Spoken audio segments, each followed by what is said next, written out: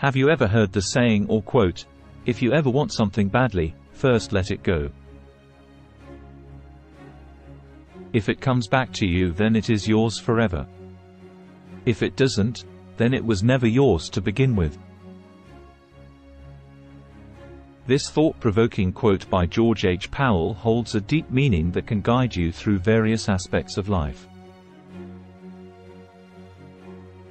Everyone encounters desires, objects, or even people that ignite a burning passion within us. Sometimes, it feels like the only way to secure those things is for you to hold on tight, clinging to them with all your might.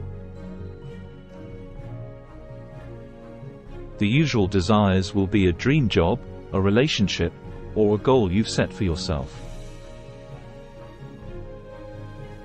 To achieve this, you put all your time, effort, and money into pursuing it, but despite your efforts, it always seems out of reach.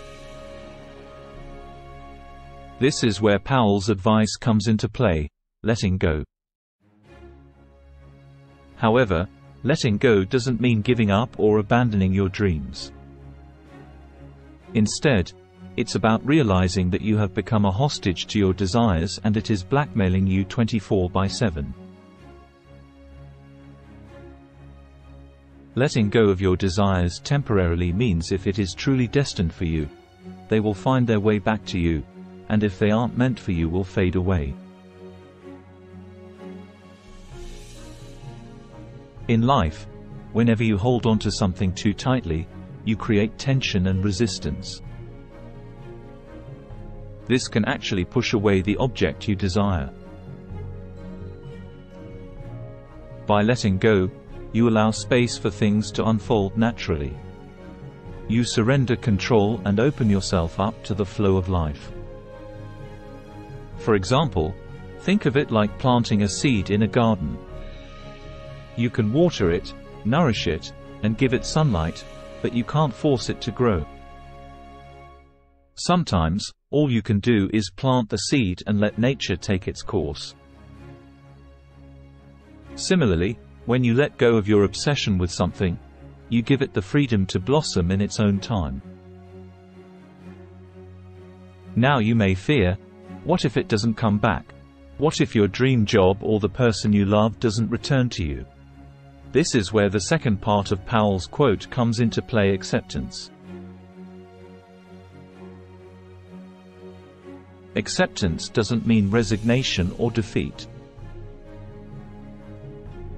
It means acknowledging that some things are beyond your control. Some things are not destined for you. It means trusting that the universe has a bigger or different plan for you, even if you can't see it yet. If something doesn't come back to you, it's not to be considered a failure on your part. It simply means that desire wasn't meant to be a part of your life's journey.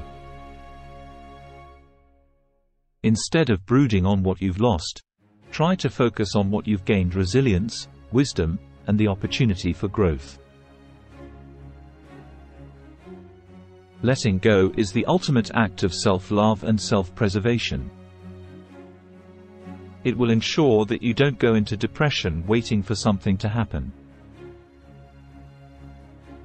It's about releasing expectations and embracing the present moment.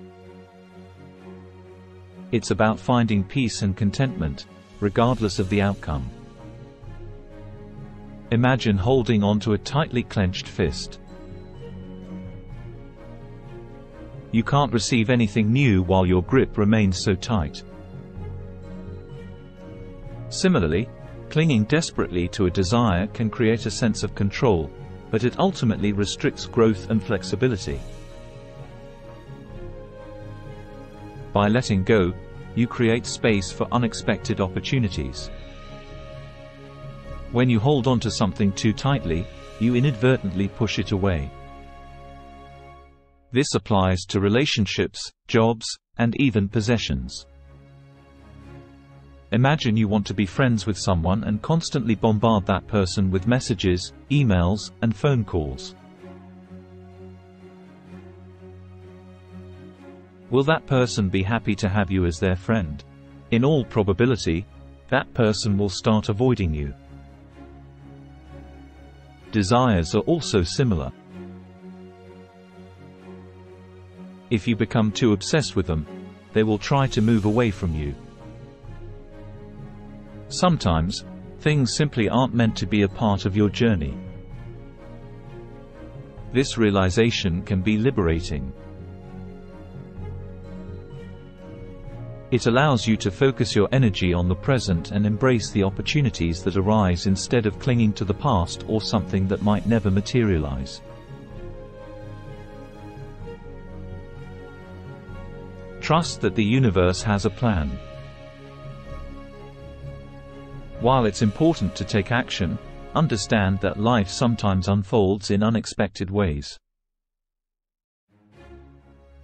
Be open to the possibilities that lie beyond your immediate desires. Letting go is not a sign of weakness, it's a sign of strength and maturity. It allows you to release the constraints of attachment and embrace the possibilities that lie ahead. While it may not always bring back what you desire, it empowers you to live a life filled with purpose, acceptance, and the freedom to discover what truly belongs in your journey. So, the next time you find yourself clinging to something too tightly, remember Powell's words. Take a deep breath, loosen your grip, and trust in the natural ebb and flow of life. Who knows, what you desire may just find its way back to you when the time is right.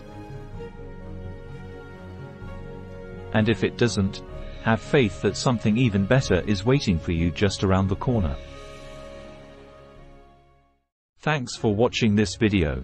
By the way, if you have any unused cash stashed away in secret bank accounts, precious gold bars, rare gems, priceless paintings, rare dinosaur bones, or asteroid pieces, luxury cars, private jets, or even an exotic island somewhere, please donate them to support this channel.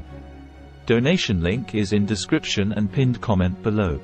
Become an author course. If you are a newbie, I can coach you online to write a book with my self-paced video course.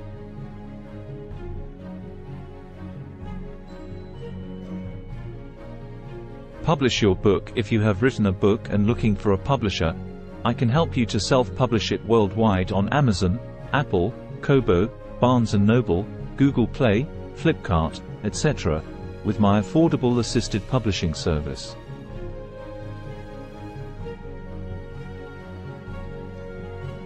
Visit www.authorworld.com for details.